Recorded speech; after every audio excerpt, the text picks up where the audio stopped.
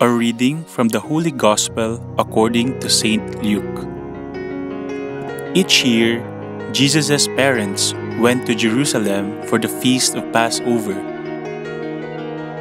And when he was 12 years old, they went up according to festival custom. After they had completed its days, as they were returning, the boy Jesus remained behind in Jerusalem, but his parents did not know it. Thinking that he was in the caravan, they journeyed for a day and looked for him among their relatives and acquaintances. But not finding him, they returned to Jerusalem to look for him. After 3 days, they found him in the temple, sitting in the midst of the teachers, listening to them and asking them questions. And all who heard him were astounded at his understanding and his answers. When his parents saw him, they were astonished. And his mother said to him, "Son, why have you done this to us? Your father and I have been looking for you with great anxiety." And he said to them, "Why were you looking for me? Did you not know that I must be in my father's house?" But they did not understand what he said to them. He went down with them and came to Nazareth, and was obedient to them. And his mother kept all these things in her heart. And Jesus advanced in wisdom and age and favor before God and man. The Gospel of the Lord.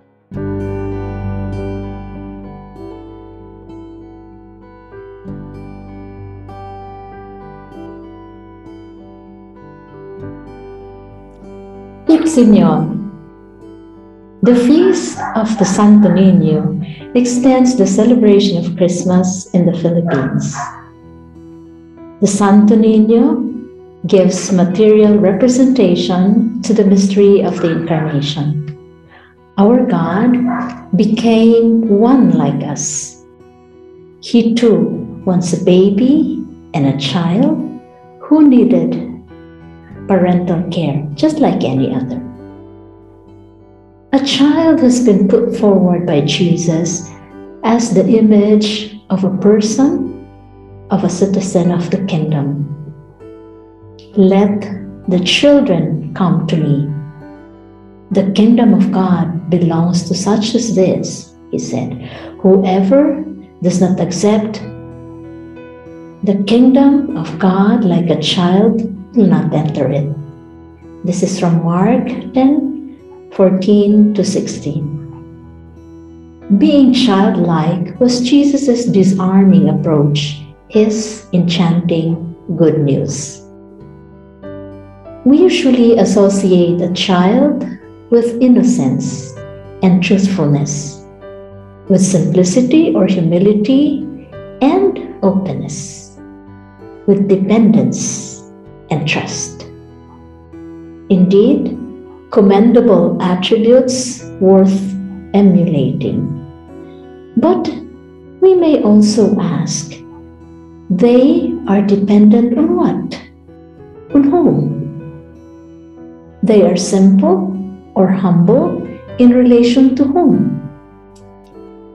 Trusting whom? So actually, these attributes are also dispositions that qualify our relationships with others, with God. A child's simplicity or humility and truthfulness could be a pattern of the Christian's attitude towards others, and the child's dependence and trust as the pattern of the Christian's attitude towards God. The bottom line then is relationships. Only when we relate do we grow. Otherwise, we remain stagnant.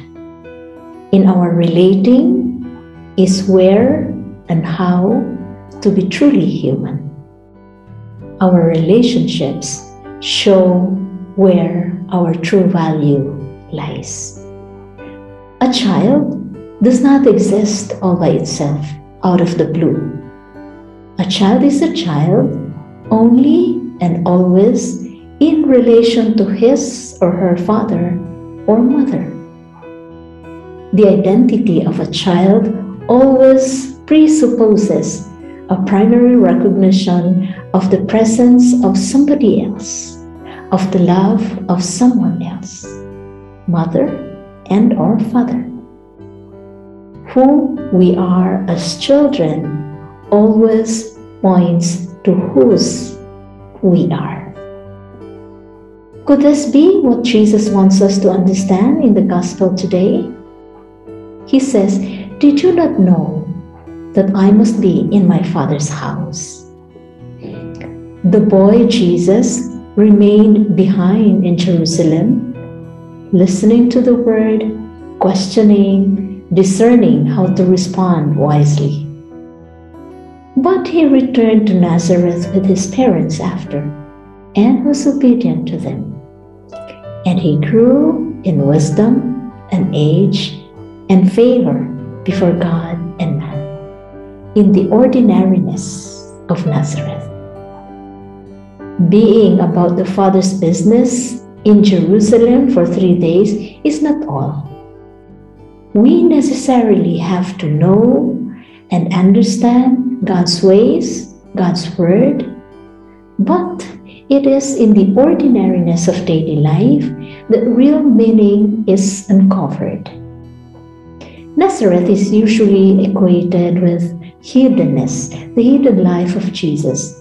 But in reality, Nazareth is the great revelation. In our Nazareth is where we learn what life truly means. In our laughing, crying, talking, playing, learning to walk, working, in relating. The ordinariness of daily life is the place where wisdom is lived.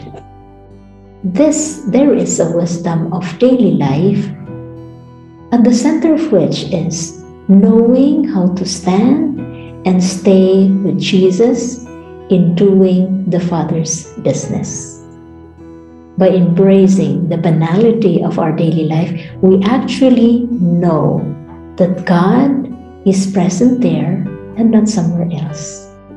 And it is from there that we live as children of God, as brothers and sisters to one another, and eventually grow in the knowledge of who and whose we are. So may the Feast of Santo Niño move us to dance to the beat of divine love in a simple, childlike manner of relating, of living, of loving.